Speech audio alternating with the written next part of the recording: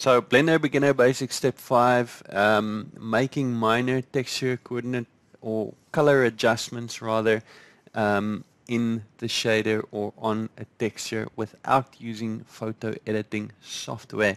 So there's a couple of things that you can do. Obviously you can edit things like the hue and saturation. You can stack textures on top of each other and use a blend mode, much like you use multiply and those kind of layers in Photoshop. So there are a number of things that you can do without it getting too complicated. So let's just try a couple of things. First of all, I'm going to just play with the brightness and contrast on the brick texture. So let's just put the cursor in this view, hit Shift A just to bring up the search menu.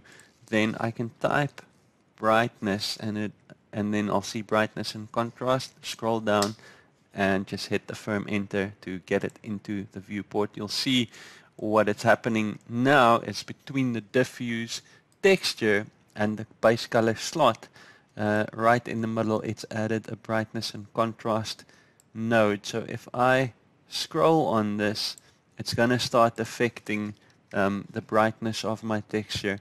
So I can obviously hit a 0 on that and then hit the 0.1 on the contrast, which is going to bump the contrast, and then I can make minor adjustments like that. So that's brightness and contrast. Obviously I can just bypass that as well.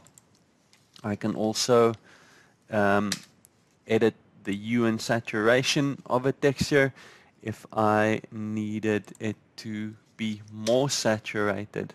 Then I can double up on it. If I need it to be less saturated, then I can obviously tone it down. So these are minor kind of adjustments that you can make.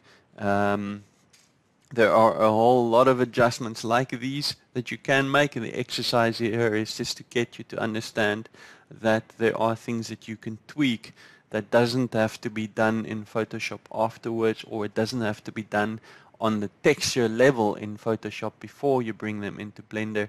There's a certain amount of stuff that you can get away with inside Blender, and if you what would probably be good for you is to just go and look which ones you can apply, which ones you can adjust inside the package.